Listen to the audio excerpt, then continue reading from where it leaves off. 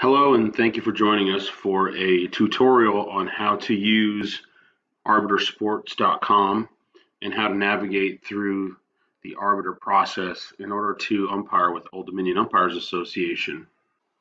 As we begin the Arbiter process, the first thing that you will receive when you register for Arbiter and we include you into the group is you will receive an email that looks something like this. It'll say, "Welcome to Arbiter."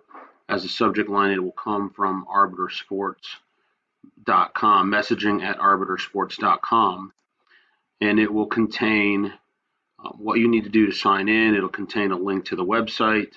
It'll contain your user ID or your username, which will be your email address with which you registered for Old Dominion Umpires Association, and it will give you a password. In this space here where it says don't remember your password, reset your link, you will get an actual 10 or 15 digit password that you will then copy and paste into the Arbiter sign-in screen. The Arbiter sign-in screen looks like this. It's arbitersports.com, and you'll type in your email address and your password that was sent to you via email, and then you will click sign in. It will give you the ability to reset your email or your password, and then you can create your own password. Once you log in, you will be automatically taken to your schedule page that looks like this. If not, you can just click schedule and it will show up. Most of you will already find that you have been invited to training events, and it will look something like this on your schedule page. If you don't sign in, if you don't automatically go to the schedule page, you'll probably go to what's called the main page, which is our splash page, our landing page for our group. And you will see various announcements that are posted by assigners or administrators regarding, for example, here, when our next meeting is, who your board liaisons are, some links for the Arbiter Sports app, uniform information. We'll have hot weather information, we'll have field closure information, those kind of things in the announcements section. Over here in the upper right hand corner, you'll have your name, and there will be probably a blank gray circle there. And if you click on that, you can go to My Account. It will show you all of the pertinent information for your account. First name, last name, address, all that kind of neat stuff. In the upper right hand corner over here, you'll see a blank circle. If you haven't already put a picture in there, we'd like for you to put a headshot photo in there that's relatively current, that shows you in some sort of moderately professional or at least business attire. We'd prefer that you not be wearing hats or shirts that advocate tobacco or alcohol. Generally, schools frown upon that, and school administrators can see this page, or they can see your photo when they see you on an assignment. In this lower section, you'll be able to make any address correction changes that you may have. You'll also need to put your social security number in there, as that's what's reported through taxes and that kind of thing. You'll be 1099 for all your income through Arbiter Sports. By clicking on the schedule tab, as I said, you'll see everything that is on your schedule. That will include events and games. You can control what this looks like by going over here to display and clicking list view, view by day, week, and month. We would highly recommend that you stick with list view, as that will show you everything that is on your schedule at one time. You can also change how this looks by changing right here where the filter is. You can also change how this looks by going this week, last month, next 30 days, all that kind of thing. Generally, usually, normally, we would recommend that you just put it on future, click apply filter, and just leave it in this mode right here. The most important part of Arbiter is notifying your assigner when you cannot work and when you can work. We do this through the blocks tab in Arbiter. For assigning purposes, you always want to let your assigner know when you are available. If you do not wish to work on a given day, or if you're unable to work on a given day, whether it's your birthday, your wife's birthday, your kid's birthday, your anniversary, you're on vacation, it doesn't matter what the reason is. If you cannot work on a particular day and you cannot work the entire day, what we ask you to do is block the entire day. In order to block the entire day, it's very simple. You go down here to Action, you click the Block All Day Radio button, and you simply then click the day that you want to block. It will turn it red, and it will show down here at the bottom that you are blocked on August 11th, 2020. You are blocked from receiving anything on that particular day. A solid red square indicates a full day block, meaning that from midnight in the morning to midnight at night, you are unavailable to umpire. If you have previously blocked a day and you've now find yourself available to work, you can clear your block simply by going to the same set of radio buttons, highlighting Click Clear Blocks, and clicking on that same day, and it will go away.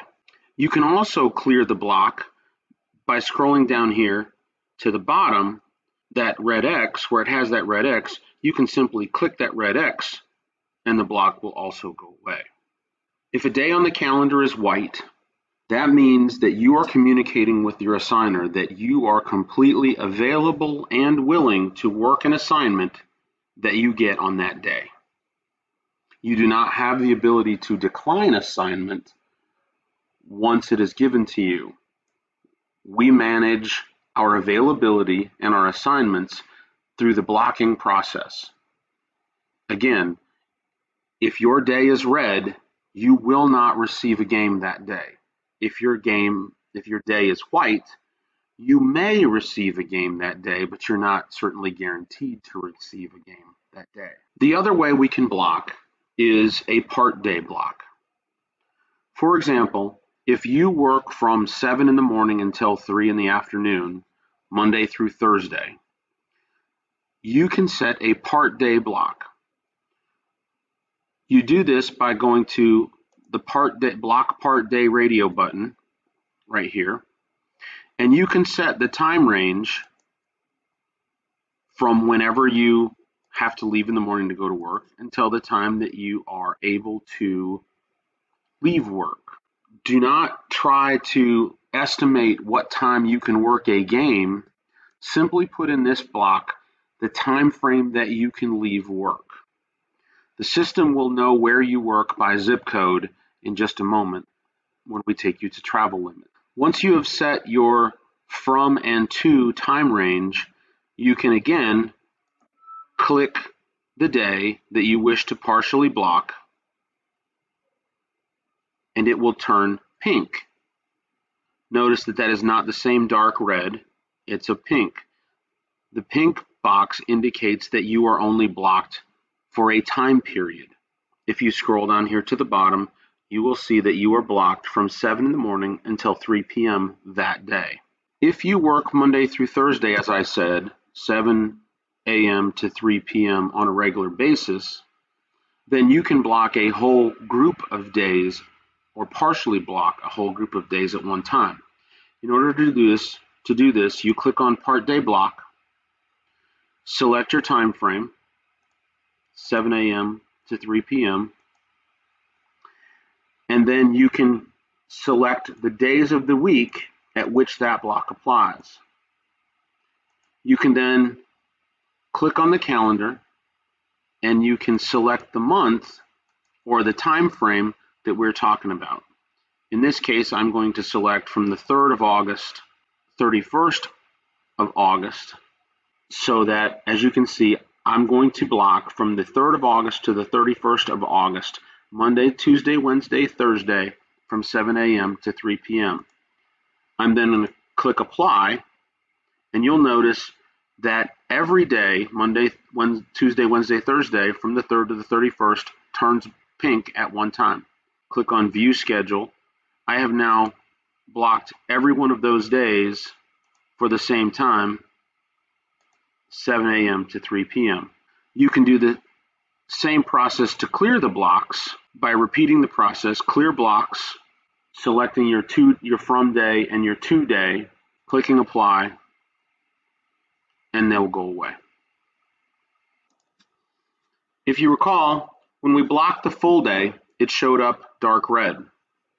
When we blocked the partial days, it shows up pink.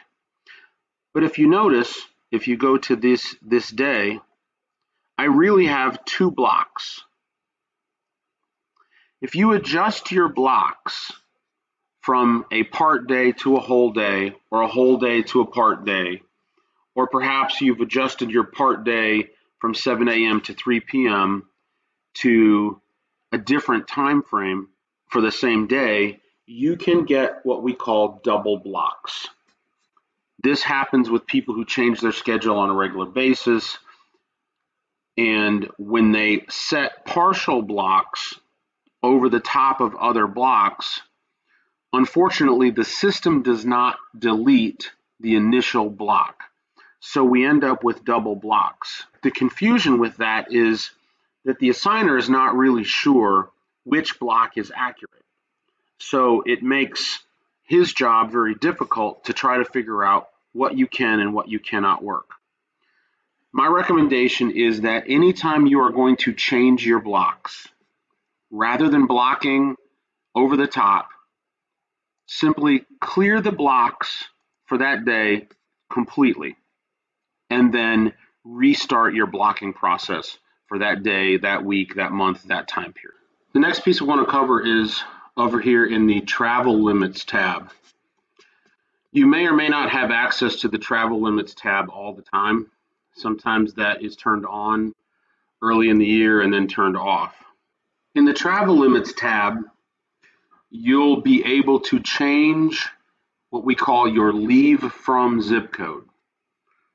You can set this day by day, just like you do blocks, so that you can tell your assigner that on any given day where you leave from a zip code. If you leave every day, Monday through Friday, from work, and your work zip code is 23112, you can type 23112. You can click Monday, Tuesday, Wednesday, Thursday, Friday, and you can click apply, and it will change your leave from zip code to that zip code from which you leave. What this does is it allows the system to be able to calculate how long it takes you to get from where you're leaving from to where the system is trying to send you for a game. This is why in your blocks, you want to put your blocks such that you're telling the system what time you can leave from work or what time you can leave from home, so that it then represents and calculates how long it's going to take you to get to a location. The system requires that you get to a location no less than 30 minutes before the scheduled game time, and based on the zip code that you're leaving from to the zip code that you're going to, it will calculate an approximate travel time. The next tab that we want to talk about is right here. This is the Lists tab. Under the Lists tab, it will give you a list of all of the officials in the association. It will give you their name, it will show you their email address, and if you click on any particular individual, it'll give you some pertinent information. This is helpful when you have a game assignment with someone and you need to contact them. One other important thing that you need to understand is pending games. As you'll see here, there is a light blue square on my August 7th, which, if you look over here, indicates me that there is a pending game. My assigner has put me into a game, but I don't know where it is yet. That's called a pending game. It has not been published. If I click on that light blue square, it'll tell me that within ODUA, they have assigned me a pending game that begins at 5 o'clock. If you'll notice, there are no blocks indicated here. So my assigner has given me an assignment based on my blocks for the 7th of August. On the assigner's screen, he knows exactly when he put me into that game. So if for some reason the 7th of August is a day that I can't work, and I see that blue assignment, and I go over here and I decide, I'm going to block that day, you'll see that I now show that I'm blocked, but the square is still light blue. You cannot block over a pending game. When it's published, the pending game will still show up. Another thing you'll notice is that if I put my mouse over the top of the pending game, there's a little pop-up that shows up that says pending game. That's what I see. If I put my little mouse over the top of that, it tells me exactly when I blocked that day. On the assigner's screen, the assigner can see exactly when that block went into place. It can also see exactly when he assigned you that game. So you can't come back and say that, well, I was blocked when the game was assigned. No, you weren't, and he knows that. So that's just a generally bad practice to get into. Make sure your blocks are up to date and your assignments will come accordingly. I can assure you that no assigner will assign over the top of your blocks without contacting you first. In the case of an emergency or something, they may send out an email, they may call you, you never know, but they will not assign you a game over the top of an existing block. When a new game is published, I will get an email like you see here. It'll come from ArbiterSports and it'll say, you have new games from ODUA. Likewise, you may get an email that says that your partner was unassigned. You may get an email that says you've been unassigned. You may also get an email that says there's been a change to a game. In any case, there are a lot of reasons why you may be unassigned from a game. If a game is changed to a day that you're blocked, you will become unassigned. If it changes to a time period that does not allow you to get there in time, you may be unassigned. If you're unassigned from a game, it's probably nothing that you did wrong, so don't think that there's a reason for you being punished or anything like that. Sometimes things just happen and you get unassigned.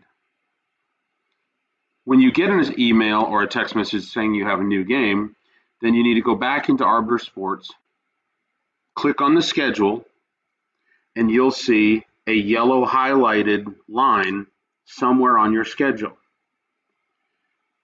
As it sits right now, I cannot click any of the link right here on the game site. I need to hit schedule again or hit refresh, and that'll change white, and now I can see that I have been assigned to a game at Atlee High School on August the 7th, and once I click schedule, it will show that I have accepted that game. Again, I do not have the ability to decline a game because the assignment was made based on the fact that I told my assigner through my blocks that I was available. That means that I am available and I am willing to go work that game because I'm not blocked. We want to make sure that we contact our partners a minimum of 48 hours ahead of game time, if at all possible, certainly within 24 hours. If you have not contacted your partner 24 hours ahead of game time, or your partner has contacted you, you need to send an email to the ODUA assigner email address and let the assigner know that you have not made any contact with your partner. You should try a phone call, text message, email, try all possible methods before that time frame and before you contact the assigner. Also within the list tabs, like I said, here it is the officials. You can see the association officers. Those are all the leadership, elected leadership in our association. You can also see a list of contacts, sites, teams, and most importantly, the forms menu. The forms menu has a lot of pertinent information that you'll find here. Policies and procedures documents, the UDP handbook, which you all should have a copy of anyway, some three-man mechanics, the Babe Ruth rule book, There's a variety of things in here. If we say you'll find it on the forms menu, that's exactly where we're looking. It's under lists and forms, and there'll be a link to it here. As this says right here, if you are not an email guy, then I would highly recommend you download the app that is suitable for your device, whether it's Google or Apple. You can get to your App Store or Google Play, and you can download the ArbiterSports app. You can download the Arbiter mobile app through Android or Apple, as I mentioned, but you can get text messages as well as emails by going to your profile, as you can see here, clicking on Preferences, and then you should see your email address and your phone. Make sure that all of these are checked so that you will get a text message and an email when anything happens to your schedule. If you get a new game, if your game changes, if you're invited to a new event, if anything changes, if anything's deleted, if anything's canceled, you will get a notification. Sometimes, as with technology and phones, you may not get a text message right away, but the email come through, or you may not get an email, but the text message will come through. I would highly recommend that you sign up for both so that you have a redundant means of being contacted as games change. The links to download the apps, again, are on Apple and Google Play. If you click on Help, it'll come up with a question box here. It'll open a new screen, and you can type in the Arbiter mobile app. What will come up is you'll find an article here, how to download the Arbiter mobile app for Apple and Android. If you click on that, here's the instructions on how to get it through iOS. There's a link right there. Or here's the Android process. I'm sure you know how to download apps. That's what the icon looks like. It's an A and an S. Once again, the absolute most important thing about being able to umpire is being able to manage your schedule and your life in ArbiterSports. Again, blocks will define when you do not get games. You will not get assigned games over the top of a block. You will not be guaranteed to get in a game if you're available, but it certainly tells the assigner that you are ready, willing, and able to work a game on that day.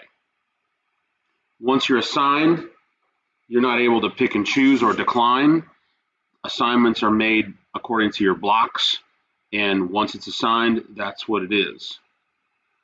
When we get into the spring, which really is anything after the 1st of February until the end of June, you really need to check Arbiter twice a day. At a minimum, you should check it when you wake up in the morning, and you should check it before you leave for a game or before you go to bed. It is not uncommon, especially when it starts raining in the spring, that what assignment you had when you went to bed is not the same assignment that you'll have when you wake up in the morning. Or where you thought you were going when you left for work isn't where you're going by the time you leave work at 3 in the afternoon or whatever time you leave. So I would highly recommend that you sign in twice a day at a minimum, morning and afternoon, morning and evening. And again, if email isn't your thing, that's fine. Get the Arbiter mobile app and sign and click all of that. It used to cost about $6 a year. I actually don't believe that there's a cost for it anymore. So get the app, get the text messages and emails, make life easy on you, make life easy on your assigner. If you make life easy on your assigner, I can almost assure you it will turn into a benefit for you. That's a fairly quick explanation of the critical elements of Arbiter. There is also a need help button over here on the far upper right hand side. As with most web pages, there is a help session, help process in here. You can click that, and there's various tutorials, there's information, there's searches, you can ask the question, there's video, there's all kinds of things in here. So there's also, this can be very important and very helpful as well. Like here, for example, top articles, how to block dates and times, blocking sites, your welcome email, how to set up Arbiter Pay, that's how you get paid, all that kind of thing. So there's a wealth of information in the Arbiter Help, and I hope that we've been able to give you a very quick explanation of Arbiter itself. Folks, I cannot emphasize enough how important it is to check Arbiter and be in contact with the Arbiter process if you're going to umpire. You can be the worst umpire in the world, but if you can navigate Arbiter and you can be available and you can accept game assignments, we'll find a game for you. On the flip side, you can be the very best umpire, but if you cannot manage your blocks and you don't check Arbiter and you become an administrative nightmare to deal with, it's very, very hard to get you on a field. You have to be able to keep up with the administrative side. I hope that this presentation has been helpful and gives you a little bit of information and insight on how to navigate through the Arbiter. If you have any questions, please don't hesitate to contact us, and look for our next video coming up soon.